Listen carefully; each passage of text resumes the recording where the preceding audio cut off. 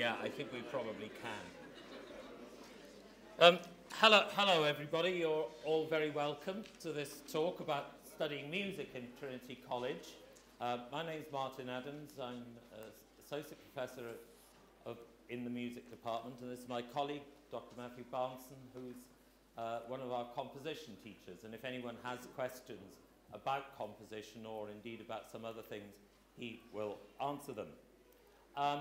To study music in Trinity College, you can take part in two programs. The first is single honour music, where you study music throughout the 4 years. And the second is music as part of the two-subject moderatorship program, in which you can study with a range of subjects which are listed in your brochures and in the college calendar. Now, the two-subject program and the single honour program follow essentially the same lectures and range of options that are available to single honour students. So you will be in the same classes with the same people, essentially doing the same things, but two-subject people have a lower workload. And I just thought it would be handy to start off with a statement about what's on in the first year and take it from there. But before I do, just to say that in music, we are based in House 5, which is in the front square, right next to the front arch. We're the only academic department left working in front square, and it's very nice. One of the things that does happen is that our lights work. So I'm sorry about this, that we're in the outer darkness here, but our lights work. We have very good music technology facilities, excellent listening facilities, and so forth. It's an old building, but it makes for a very pleasant atmosphere in which to work. And up there on the overhead, you can see the 6 module areas that every student in the first year follows. Now, this list of modules is intended to give all students a fundamental grounding in the basics of music, both as an academic subject, but also basics of musicianship. That is, things to do with understanding music, being able to listen critically, being able to write harmony and counterpoint, and so forth. So there they are, history and repertoire. In the first year, that is basically the study of 17th and 18th century music, and then aural and keyboard skills, that is aural training and learning at the piano to play harmony, to score read, and so forth.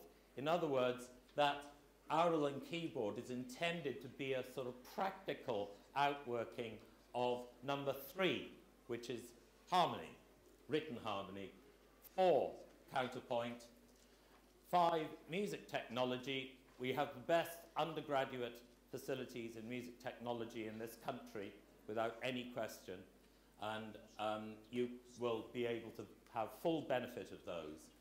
And music analysis.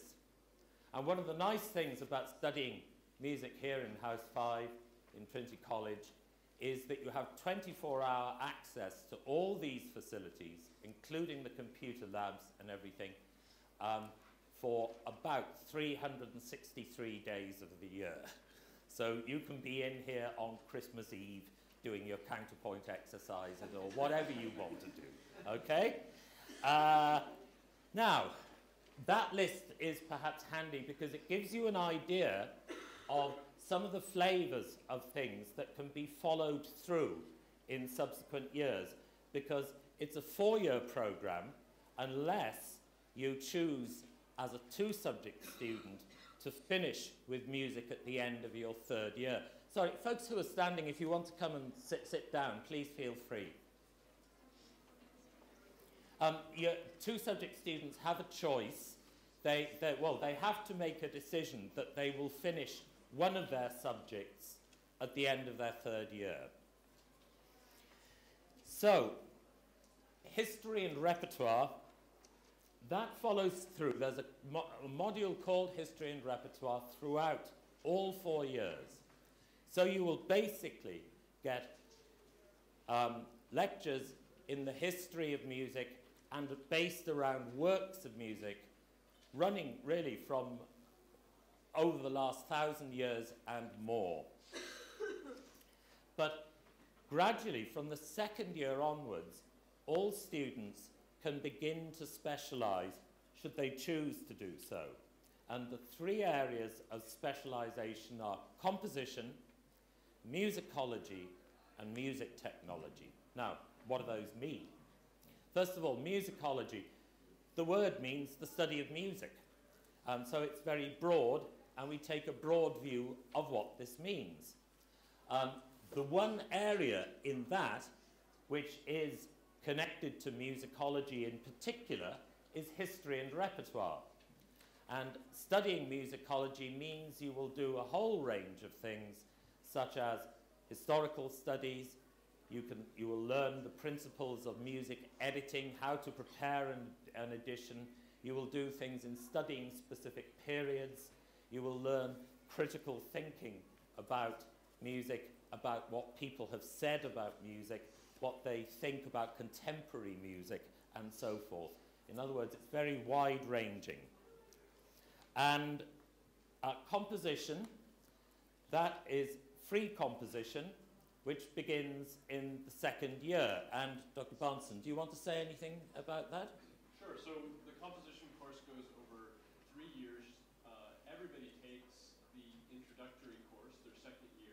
I mean, that's one of the nice things I think about the program is that you actually, in your second year, begin to get to sample each one of these. You get to sample music technology, sample composition, sample musicology.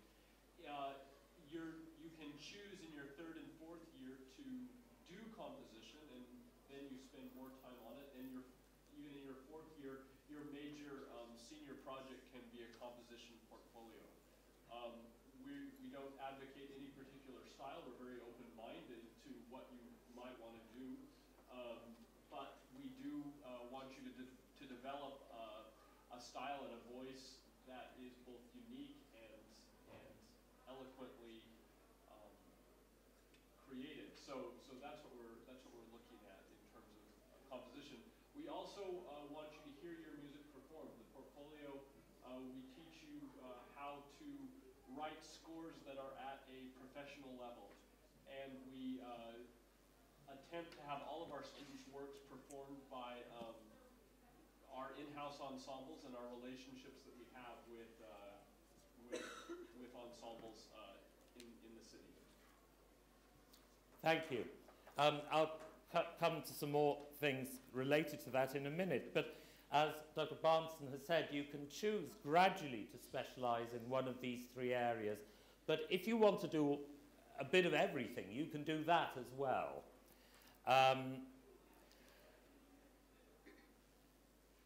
Choosing to do, one of the things that we're very proud of, I think, in the course here, is that choosing to specialize in musicology or music technology or composition does not mean that you cannot do the other things. So, for example, you could choose to make composition your major and still do a minor in music technology. You could choose to do musicology as a major and do a minor in composition, and so forth. So it's a very flexible program, especially from the 3rd and 4th years. And so you can play to your strengths in that. I'd like to commend again the point that Dr. Barnson's raised about having the resident ensemble. We have the Ensemble Avalon as a core group who can perform music for us. They're experienced professional players, and they interact a great deal, especially with composition students. But they're available to all students. If you want a violin lesson or a piano lesson, you can get one from them. The staff. There are 7 members of staff on the books, plus a rake of part-timers. And you can look these up in the calendar. And all the staff are, even if I say so myself as one of them, we're all internationally recognized in our areas. Isn't that true? Yeah. Look his name up, Matthew Barnson, and you'll see what I mean. So, what are the advantages of studying music at Trinity? Well, as I hope I've explained here, there's an incremental program. In other words, each year builds successively on the next, and we do it to a very high standard. This has been recognized by other academic staff who visited us, and they've been consistently praised the level to which our course goes. A thorough grounding in the basics of musicianship. That is, a good ear, an ability to hear music, to listen critically, to think about music, to talk about music. Not easy to talk about music. So you need to have the language that will enable you to do that. And I'd like to think that we provide that here. One of the most important things is that we have a lot of small group teaching. And that is something that we in the music department, but Trinity College as a whole, has hung on to very, very jealously, because we think it's important. And especially in a subject like music, which is very personal, you know, where you engage very directly with students and teachers, small group teaching is essential. So the largest groups you would ever be in would be in things like lectures for history and repertoire, where you might have 30 students.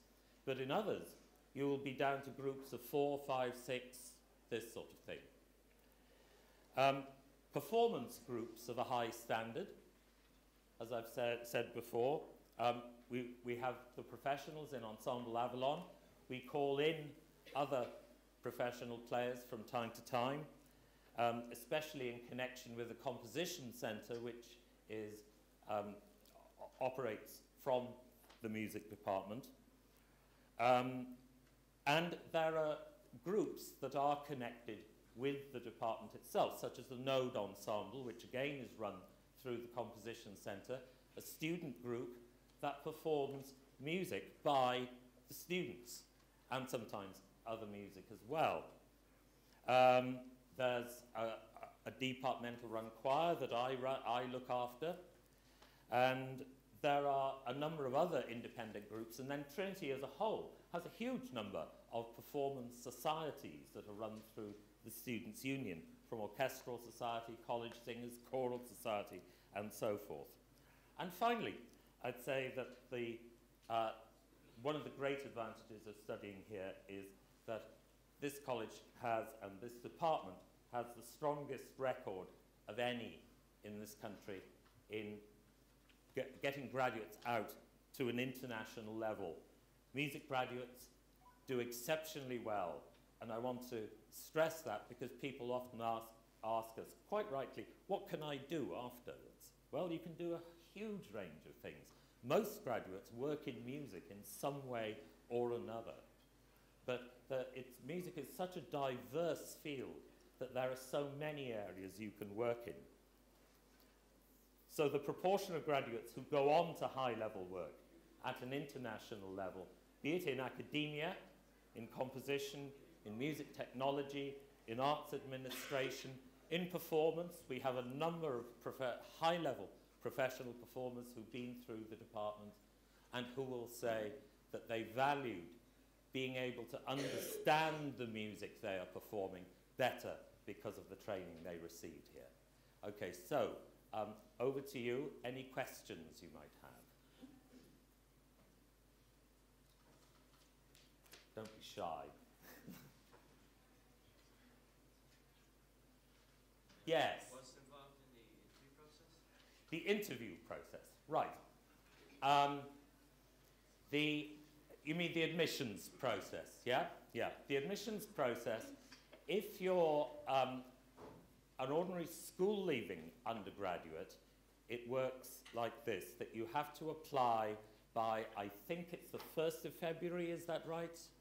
Yeah, thank you. The 1st of February, So we don't actually handle this, the college handles it centrally, so correct me if I get anything wrong, but I don't think I will. You have to apply by the 1st of February. All students who apply to do music in Trinity College will be called to an entrance test, which this year will take place on Saturday, March the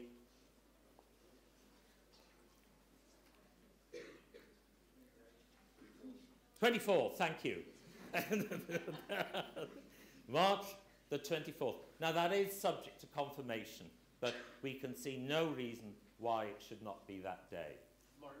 Yes? Is there not also a practice exam that they can take today if they want to try their hand out at it? Thank you. Thank you. I don't know where it is, but it's I'll here. tell you about it in a minute. Yes, thank you. Yes, there is. Yes.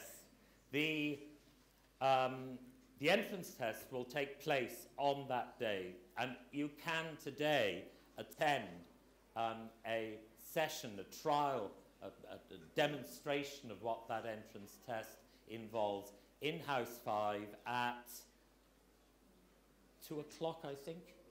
1 o'clock. Thank you. You see, we don't hold them. Thank you. 1 o'clock. Yeah, okay. So in House 5, go across Front Square, and you'll see there's a notice outside, and that'll take you into a room, which will be one of the rooms where you do your larger lectures. And Amy Ryan there, who's one of the teachers on aural and keyboard, she will give you a demonstration of that. After you've done the entrance tests are marked, and anybody who achieves the pass mark is invited for interview. Now, the pass mark is normally 40%, but there is a compensation system in operation. It's a bit too complicated to explain here, but if you look on the college web, under the music department's pages, you will see it described in detail there.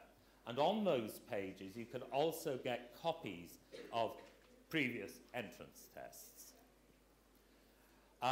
Those who pass the entrance test are called for interview, and the interviews take place in late April, early May.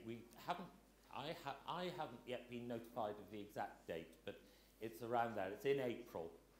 And on the basis of that, some people will be offered a place, some won't. Those who are offered a place, you then go into a general pool, and the places are offered finally to those who achieve the highest points. Does that answer the question? Is there a practical element? No, you don't need to play your instrument at our tests. Yeah. Yes? Sorry, what does the interview consist of? In the interview, we generally, it's not a test that you have to pass a hurdle in the interview. A large part of the interview just consists of us talking about the options that you wish to pursue, yeah? But then in particular with students who have marginal marks in the entrance tests and have got in by compensation, we would usually give them a chance to say, for example, do a little bit of aural testing there and then, because they accept that music's just like this, and especially in the pressure of a large group like that, you don't always do yourself justice, yeah? Does that answer the question? They're short, just 10 minutes, yeah. Any other? Yes? How many are accepted each year into the single? Yes, the admissions quota for single honour is 20 students, and for 2 subjects, it's 10. Yeah. Yes? During the course, will you be able to play your instrument? As part of the course, you mean? Yeah. To some extent. There are practical components to the programme which are rooted initially in the aural and keyboard area. But in your 3rd and 4th year, you can opt to do a recital on your instrument, yeah? And that goes for a proportion of your degree. Does that answer? Yes, thank you. And if you play an instrument, I think you'll find ample opportunities among your colleagues. I think especially, you know, composers, they play each other's music. If you're handy at an instrument, you might very well be playing in the note ensemble where you're doing your own music and your colleagues' music as well. So there are opportunities. I feel like a great number of our students as well are singers, and they find a lot of opportunities to sing. There is a lot of singing going on at Trinity College. So if that's something you're doing, it's something you could spend a lot of time doing. Yes. Any other? Yes. Yes, do you have an opportunity to go abroad? Yes, you do. We do participate in, there are two ways of doing this. We do have quite a lot of things connected with Erasmus connections, with other colleges in other countries. We have a couple of students who are away at the moment, and because music teaching varies so much from country to country, what we do is we establish a sort of personal menu for you with the other college. Yeah. So students quite often do that. They might do their second year or their third year in the Erasmus program abroad.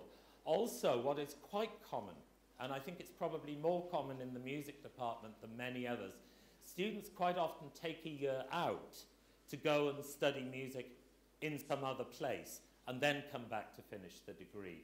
A couple of years ago, we had two people who went to France and did just that, you know, and it was a great benefit for them, and we encourage that. Yeah. Yes? If you're doing the two-subject moderatorship, can you still do the Erasmus? Yes, you can.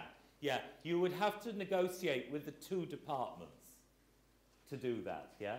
But it's usually possible, yes. Does that answer? Yeah, thank you.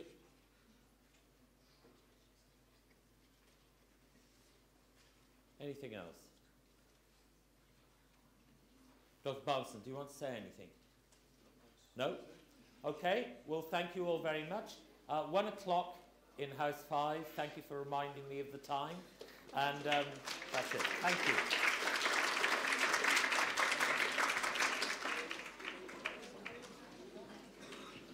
Thanks for reminding me about that. What was it, the 23rd, did they say the test was? 24th. Hello. Yes, we're here. We can answer questions personally if you like now, yeah.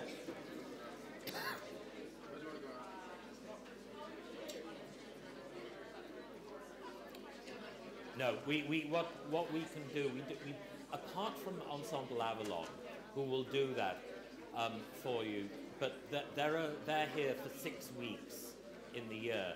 But if you want regular, say, weekly lessons, we can organise that.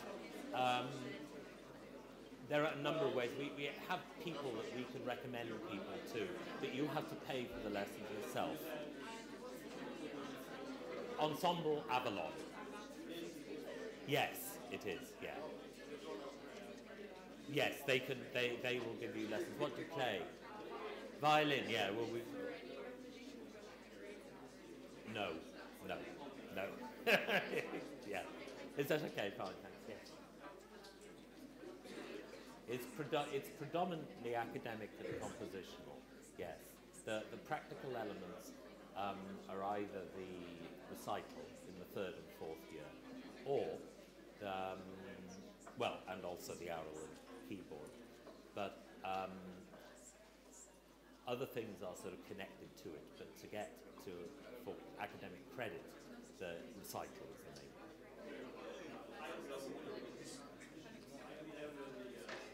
No, the instrumental lessons aren't included in the program, though you can take advantage of Ensemble Avalon when they're here.